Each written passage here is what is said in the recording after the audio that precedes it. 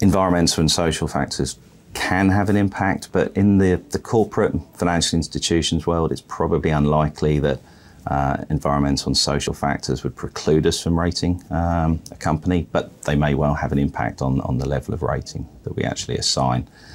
But in the structured finance world, it's easier to see a potential situation where this could be the case. For example, if a proposed to be securitized portfolio is related to a very new and emerging asset class, there's potentially going to be insufficient data to assess default and loss severity risk.